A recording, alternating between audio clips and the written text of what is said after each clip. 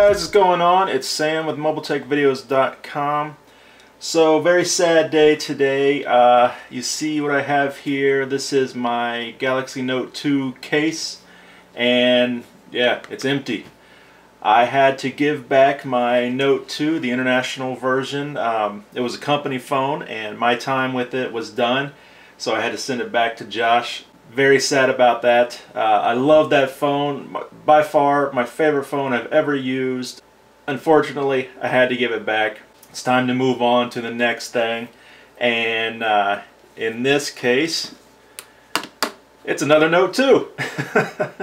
I love this phone so much that I actually went out and got one for myself. This is now my personal phone. I own this one. And this is an AT&T version. I got the white one. So we are going to start doing ROMs and such for the Galaxy Note 2 on AT&T. And picked this up the other day, and of course the very first thing I did when I came home was rooted it, threw on a custom ROM, and we're going to start doing some reviews for these.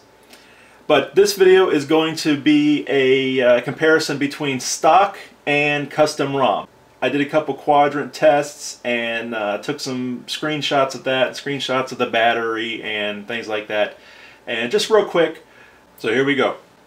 First one we're going to take a look at is a speed test, data speed test. The one on the left is my Nexus 4 running H+. The one on the right is the Note 2 on a custom ROM with LTE. Now, I don't live in a super big city, so the LTE probably isn't as good as it could be.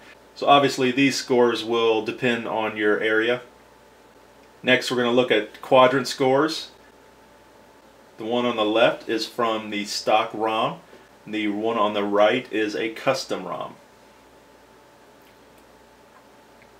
Now we take a look at battery usage. Once again, the one on the left is stock ROM, the one on the right is the custom ROM.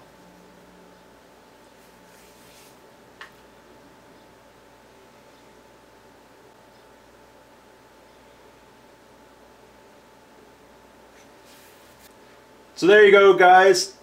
Real quick comparison between stock and custom ROM. Maybe that will help you out if you're debating whether to go ahead and flash a custom ROM on your Galaxy Note 2.